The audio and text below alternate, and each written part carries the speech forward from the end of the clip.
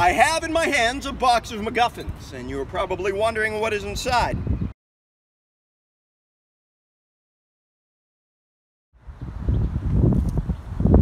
So, Frankie, thanks for letting me out of my box for a minute, man. Yeah, no problem, pal. So, how's the, career going? Which career? Stand-up comedy, how's it going? Can't go on stage because it's all too late. I have to get back to my storage unit, you know, to get the blankets to sleep on. Oh, because you're homeless. Yes. Anywho, I got an idea. Oh boy, here we go. I said I have an idea, Frank. And I said, here we go. Okay, so, why don't you do your stand-up act for me? No. Come on, man, please.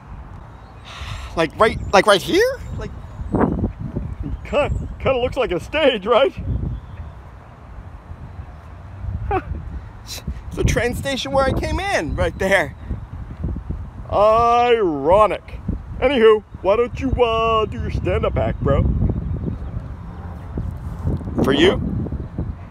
Yeah, man, come on, man. I love you, and you're my favorite human. Well, one of my favorite humans. There's others you prefer over me. I'm just saying, man. You're a little weird. Touche, I suppose. Anywho, if you don't mind, it's getting a little windy, and the feather is, I stuck it down there for you. Anyway, come on, man, do it. Will you heckle me? You know I'm gonna heckle you. Okay. I feel like it should be announced or something. Coming to the stage now, Frank Barish! Yay! Oh, say, can you Frank! see? Frank! Wait till they know you, like, as a presidential candidate before just going into the song. Just, be humble. Humbler than a stand-up comic with his imaginary friend on a street corner next to a train station doing my act? Yeah, like that. All right. You want to just introduce me again, I suppose? Yeah, man, let's do this. This feels weird, man. There's no crowd. I'm your crowd, man. Just pretend there's people out there, like, you know, like most stand-up comics do in the beginning. Sure, man. You want to introduce me? Here he is, the one and only Frank Barish! Oh, yeah! How you doing there, folks? I need like a microphone. This'll do it. Boring! Really? Introduce me again? For your viewing pleasure here in Austin, Texas, Frank Barish! Oh, yeah! Hello there, folks. I'm Frank Barish, and I have come from Blue Springs, Missouri, to put Austin, Texas on the map. And if you recognize that as a Bukowski reference, gold star for you. Gold star isn't necessarily good, because, you know, I think in this country that means you've fallen for the war machine's propaganda enough to convince your children to enlist in the military, and then one of them is killed by the war machine, and then, yeah, gold star's bad. So let's, anywho, this is a box of MacGuffins, and we'll get to that in a minute. I haven't been on stage in a while because I bombed pretty badly last time. How bad did you bomb? I bombed so bad, I was getting condolence letters from around the world. Places as far away as Nagasaki, Japan. You think that's bad? Dresden, Germany. Tulsa, Oklahoma. And a hush falls over the room as critical race theory might be in the building with us. It's not. It's just actual history. How many people know that the first Americans bombed from the air were the black residents of Tulsa, Oklahoma 100 years ago? And the people who bombed them, the white folks, dropped bombs on Greenwood. Why? Because it was a successful, thriving business community. And if you don't think that should be taught in history class, well, then you're the problem. And this was supposed to be a comedy act. What's my next? I'm hoping for more, like, you know, play with the audience on that one. We'll see. Instead of just a rant. But anyway, what's the next one? So, fucking hot. Jesus, fuck. Do we have any better locations? I don't know, man. Have you booked any better locations? Touche. Oh, okay, back to the act. So I belong to the one true religion. That's right, folks, I'm agnostic. I'm engaged to be married. Yes, thank you. Thank you very much. Clap, clap, clap. Fortunately, the wedding's on hold at the moment because she died. But it's okay. I mean, it's just another, you know how these things are. So now I have to die, and then we both have to be reborn again, and then meet, and then obviously fall in love, and then have a truck backing up in the middle of your act. Are we done? I just got heckled by a truck, folks. Such is the life of a stand-up comic. Is that what this is? Is that what this is, really? So I don't even want to hear about your wedding planning problems until you've had to coordinate nuptials across incarnations. I don't even want to hear about your story, pal. No, trust me. Ha ha! So I had to write a eulogy for both of my parents recently. Yeah. They're not dead. I had to start writing, I guess, is my thing. Yeah, no, it was time to get some, thoughts down, have a working draft ready, because that moment between finding out about the death and the funeral, you want to enjoy that. You want to kind of bask in that moment, and I don't want to be stuck writing and working on drafts. I want to have a good, solid working draft going into that, just so I can kind of bask in it, enjoy it, I guess. I've always been jealous of orphans. Yeah, lucky bastards. Yeah, no, I could do... So this is a part of my act that could expand or contract, but we're going to go... Since the sun is now coming out strong, we're going to get on to the next one. But things are looking up for me, yes. I had 2 dates last night. And a prune and a fig.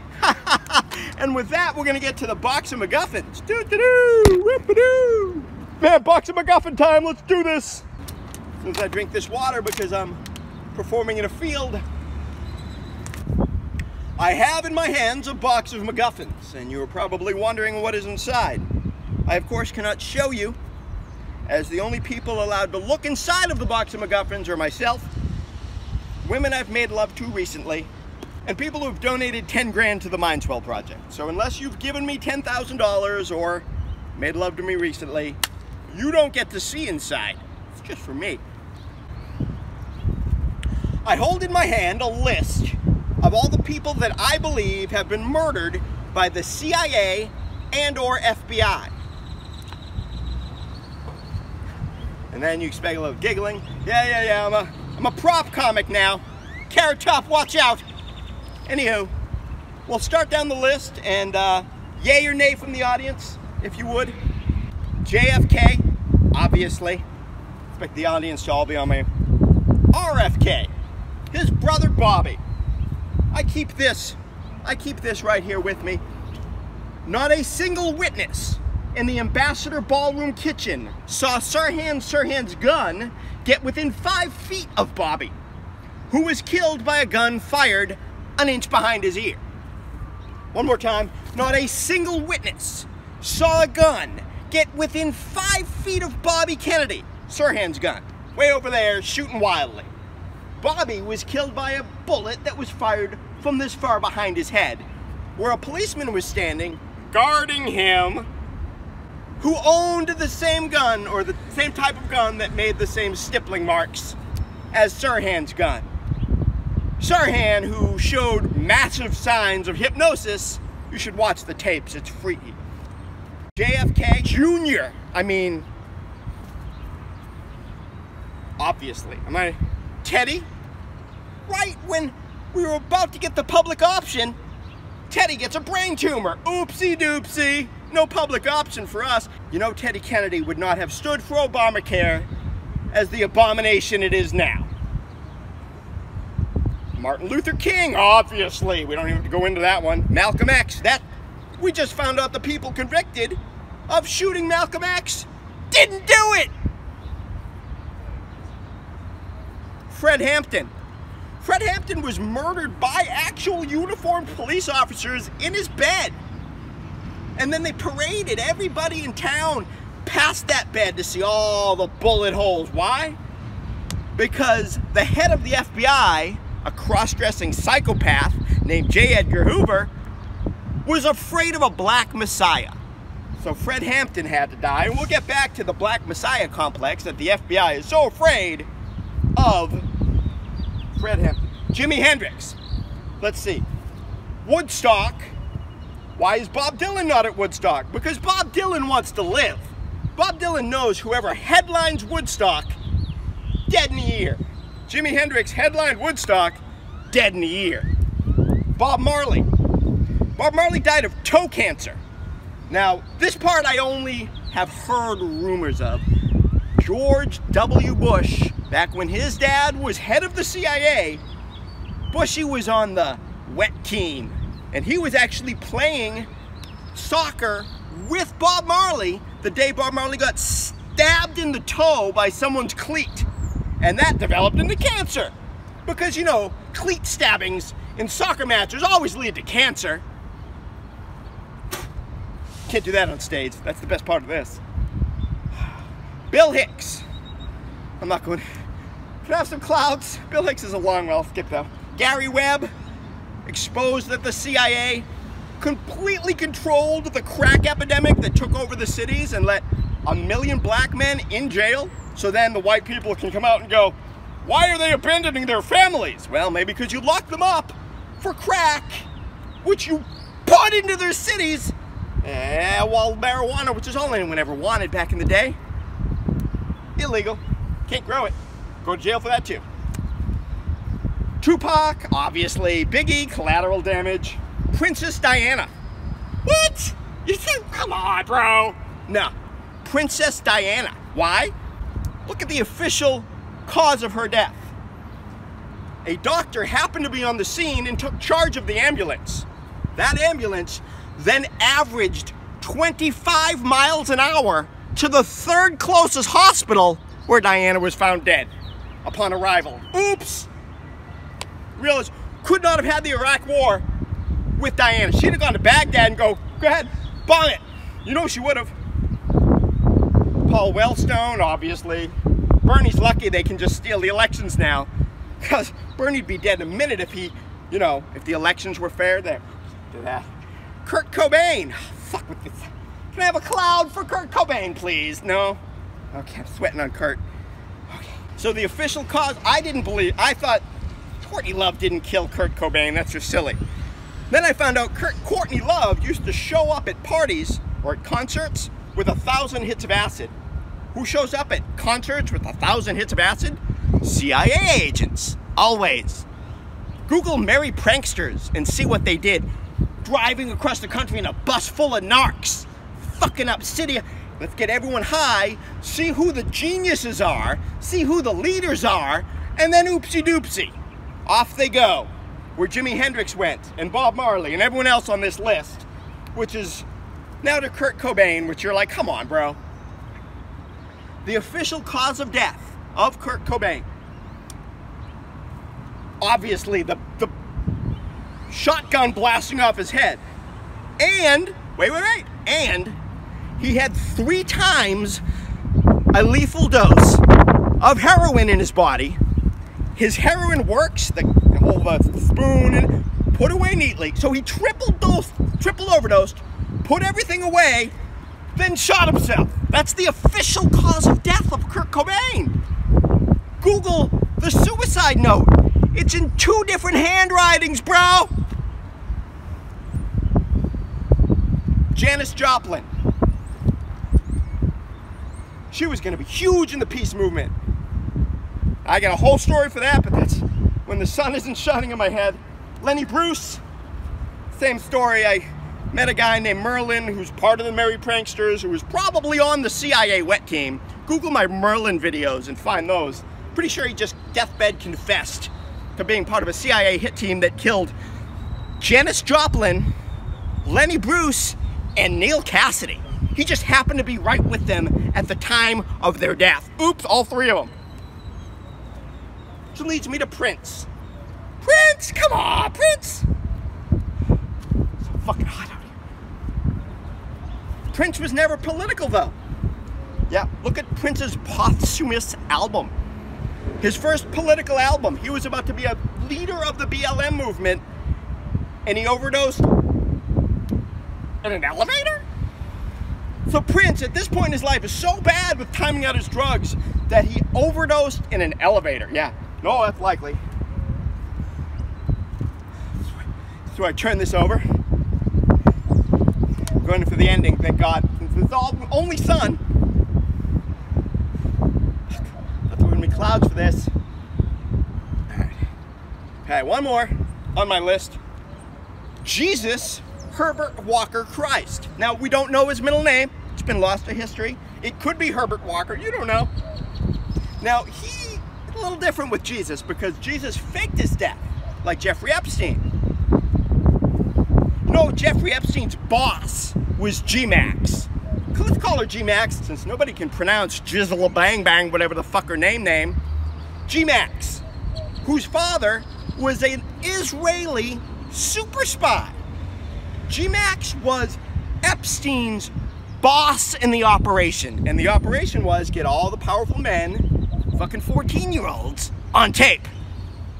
So Mossad now has all of that. And Mossad is, of course, just an Israeli version of these guys. The ones that did it all. The fucking evil of the world. Hashtag scatter the CIA. And I'm out.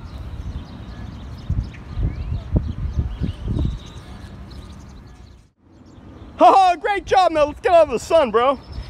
Right, bro, let's get out of this. I gotta put my list back in the box of MacGuffins, which obviously I'm not gonna show you people inside the box of MacGuffins. All right, whoops, oh, fit it in there. All right, box of MacGuffins secure. Frank Barish over and out. It's still going, oh, I hope it's still going. All right, Jesus, fuck. Fucking hot. Don't drop him. Don't drop him. Let's get me out of the sun before I die. Oh my God.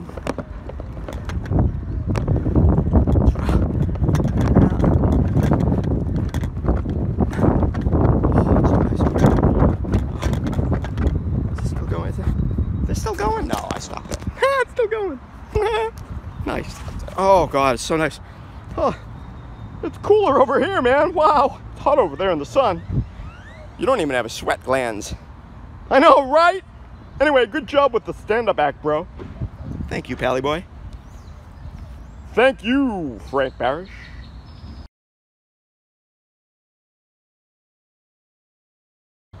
Coming now to the stage at the Austin train station. Or kind of across from the Austin, just in a ditch somewhere, but with cool art. Anywho,